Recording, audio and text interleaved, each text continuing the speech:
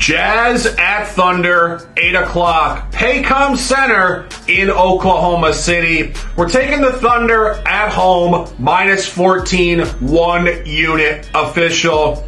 This is the fourth matchup of the year between these division rivals, and you have to go back to December to find the last time they did play in Oklahoma City. An Oklahoma City cover on a -12, 134 to 120. It appears close. It wasn't. Oklahoma City was up 36 points entering the fourth quarter and let their foot off the gas. This is a situational revenge game, a huge motivation spot for Oklahoma City, having taken a loss in Utah on February 6th, 124 to 117.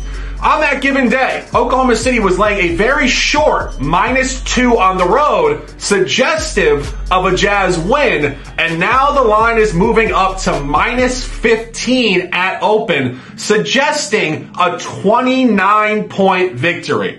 That might sound insane in professional basketball, but it's not for this Thunder team at home. This team is 12-2 ATS against non-playoff or play-in tournament quality teams this year at home. And they are 6-1 against Western Conference opponents that are not in the playoffs currently at home, with an average win margin of 25.6 points per game.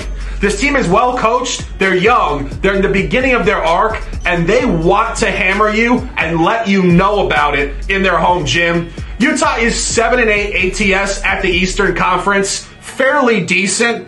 Utah is 1-9-1 ATS on the road at Western playoff teams. Buy the Thunder tonight on this big line, the best bet of the day on this Wednesday, March the 20th, 2024 on NBA Shot Clock. Oklahoma City, -14. Let's dominate.